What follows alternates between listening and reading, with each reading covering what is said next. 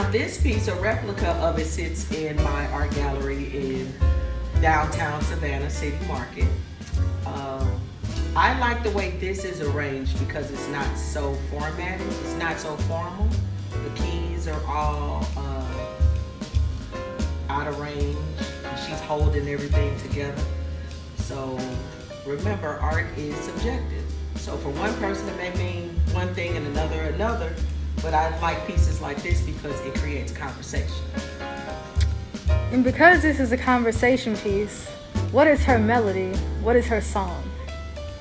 Well, I believe her melody is more soft, and her song would be a ballad because of the powerful influence she should have on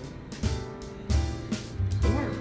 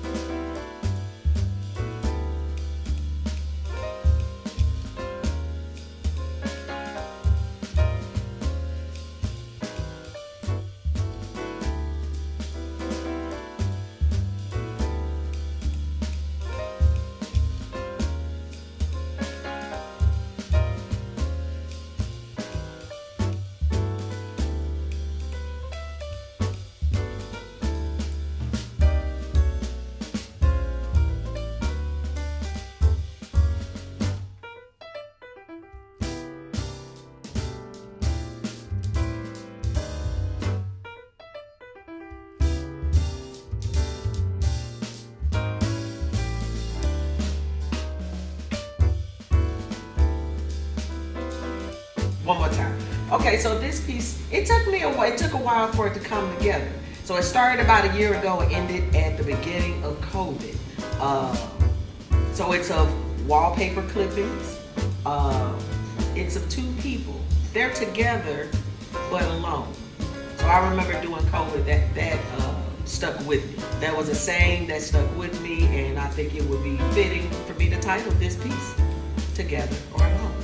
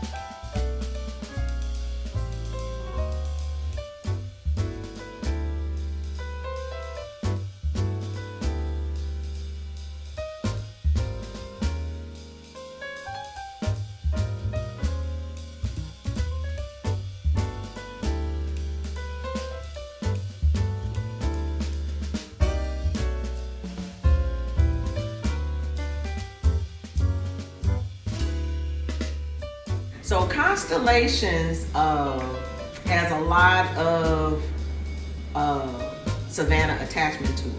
It was one of my first pieces that was in a big screen movie, a movie on the big screen. It was in a movie called The Do-Overs with Adam Sandler in the background. I had another piece that was at the furniture store 24E that was in there also. So it all, not only was it a big deal for me, but it also gave me insight actually to how to penetrate the art market. There's so many different ways. I mean, to get with an interior designer, you might find yourself, your artwork sitting in the lobby of a huge building in New York. You know, so you never know where your things might end, you know. But just to have my artwork being shown on the big screen was a big accomplishment for me. Yes.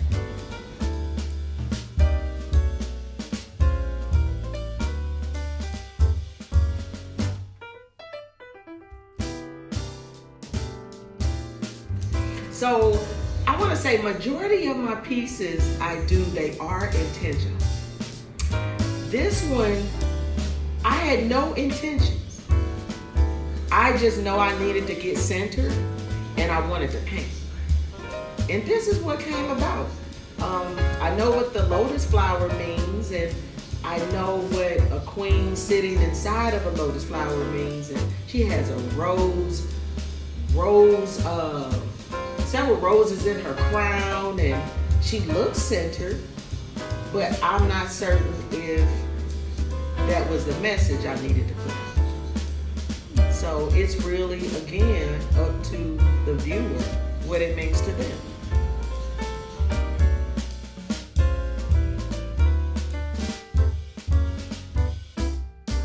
So I brought a little St. Louis to Savannah. This is one of those pieces that I worked on back home. And what makes it special is my neighbor. He was a woodsmith and he made a custom frame to go with the piece. So you can see the knots in the wood, you know, and he stained it. He really customized the piece to go with heartstrings. So I call it heartstrings because, you know, some things were tugging on me to leave my hometown, and I keep it with me so it'll kind of travel with me. This is one from my personal collection. Beautiful. Because it has a lot of meaning to it. I have a sister of mine, a girlfriend of mine, her name is Cornelia Tribe. She's the owner of Gourmet Fashion, and it's a lifestyle actually. But she's been to Africa a few times, different parts, and she brings back a lot of fabrics, and she makes fashion designs out of them, and she donated some fabrics to me, and this is what came about. Very colorful. I love the way this piece stands out. Even the ink on the tattoo on the back of her neck, it's just all, it comes together for me. I textured her hair because I feel it deserves it. You know? Always. But for this one, I didn't texture it because of the style of the technique that I used to paint her. You know, it's pretty flat, you know? But I think this one was bold, and it just deserves a little bit more dimension on top. Yeah. Yeah. And again, we have a lot of layers to us. We have to be vulnerable, you know, and exposed to kind of get to those layers. And that's what it is.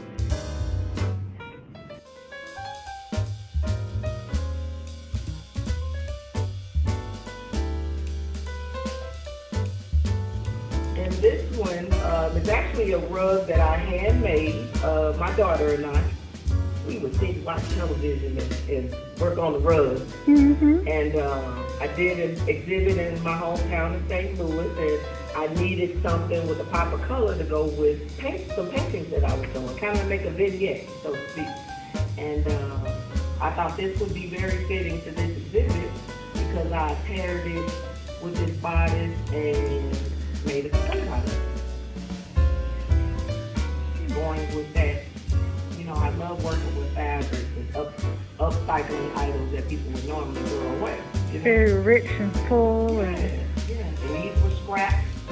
Just kind of, I have a friend who used to work at the Hobby Lobby store. And it was almost like people that I know, they're a part of this existence, you know? They're a part of it because they either donated their time or money or just calling me and saying, hey, keep it going. So yeah, this is for everybody. You know, people, a lot of folks were involved in it.